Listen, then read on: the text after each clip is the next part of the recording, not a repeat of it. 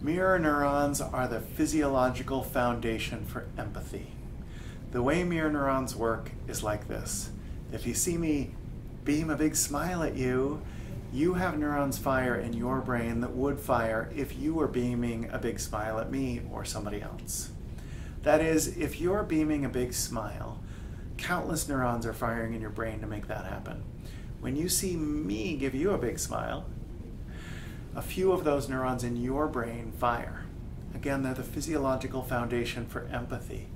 They allow us to understand what another person might be thinking, feeling, or intending. Psychologists call this theory of mind, our ability to look at somebody else and say, she seems frustrated, or she seems particularly excited today. That skill of being able to read people is enormously valuable in organizations. Very few of us work alone these days. Most of us work with other people.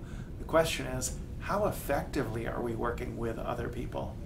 Well, a key to effectively working with other people is knowing where they're at. How are they feeling? Are they feeling good or bad? High energy, low energy, excited, discouraged, or nervous? If you can read that in people, you know how they feel, how they're approaching a project with you, how they're responding to what you're saying in a meeting, etc. Mirror neurons help us build better relationships, and science says that relationships are a central factor in happiness for most of us most of the time. So the good news is you're already wired with mirror neurons. You just have to use them. How do you use them? The best way to use them is to make eye contact with people at work. I know many of you work remotely and it's harder to make eye contact. You can activate mirror neurons through a phone conversation if you have to.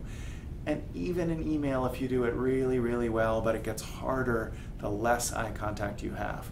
For any of you who are fortunate enough to have this ability, get face-to-face with your colleagues.